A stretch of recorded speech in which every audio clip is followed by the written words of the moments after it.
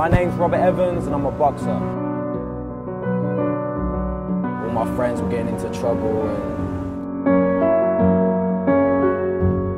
4 years down the line I become 3 times British champion, fought for GB, it's just hard. You can't do both, it's one or the other. I think it helps, the boxing helps with modelling. And right now the reason why I'm sticking to modelling because I'm getting out of modelling what I wanted to get out of boxing. I wanted to just get away from the way I was living before.